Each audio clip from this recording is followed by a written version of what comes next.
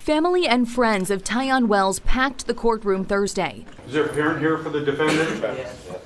Wells' mother stood with him in court as the judge went through the charges against her son. Among them, one count of second-degree murder for the death of Zachary Parker, a North High student. It is punishable by a maximum of life imprisonment. Prosecutors say Wells and a 15-year-old boy went to North 25th and Crown Point Sunday afternoon to purchase marijuana. But sometime during the transaction, they say Wells pulled a gun and demanded the drugs. They began to drive away when Tyon Wells pointed the firearm into the vehicle and fired 3 to 4 times, causing the injuries to Mr. Darnell and the subsequent death of Mr. Parker. Prosecutors asked for the $1 million bond for Wells. His attorney wanted less. We'd ask the court to definitely do set a bond. He just turned 14 years of age a couple of months ago. He goes to McMillan Middle School. But prosecutors argued Wells ran from the scene and has been in trouble with the law before.